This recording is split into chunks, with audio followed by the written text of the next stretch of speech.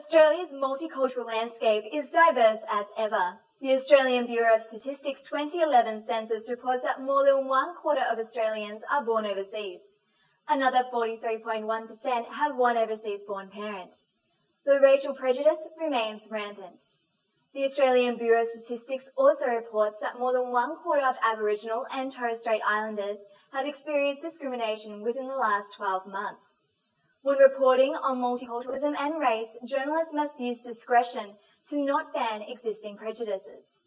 The media can instead combat racism by normalising difference and avoiding racial stereotypes and irrelevant references to race and ethnicity.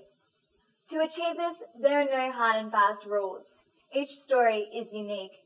However, here are some guidelines to help you along the way. It is necessary to refer to a person's race when it is relevant to the understanding of a story. For suspects sought by the police or missing persons cases, when reporting on a demonstration or disturbance involving racial issues such as civil rights or immigration. Do not mention race when reporting crimes or court cases. When it is necessary to mention race, clearly distinguish comment from news. Flag a racially derogatory expression at the top of a story. Do not use terms like light-skinned or dark-skinned.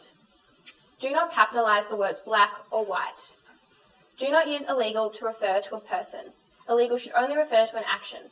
For example, illegal immigration, but not illegal immigrant. Do not use geographic descriptors interchangeably with religious terms. For example, Muslim is not synonymous with Arab. These guidelines have been adapted from the Reuters Handbook and the Associated Press Star Book. For more information, check out their websites.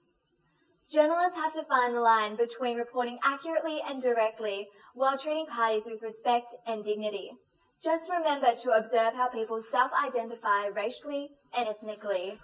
It is also important to understand reporting with sensitivity and understanding does not mean muting the journalistic voice. Just ask yourself, will this story cause an unfair impact on particular community members?